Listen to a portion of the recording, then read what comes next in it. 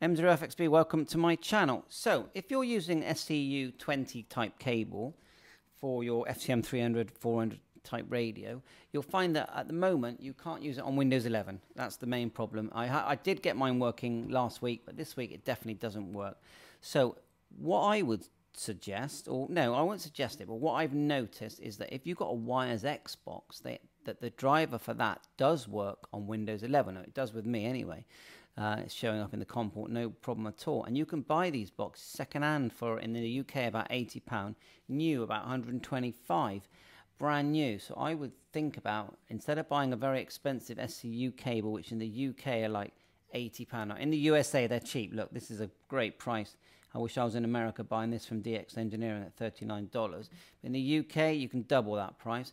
So I would say get yourself a box, and with the box you are able to use FM analog, and you get your own room number, which you don't get with an SCU20 or 19 cable.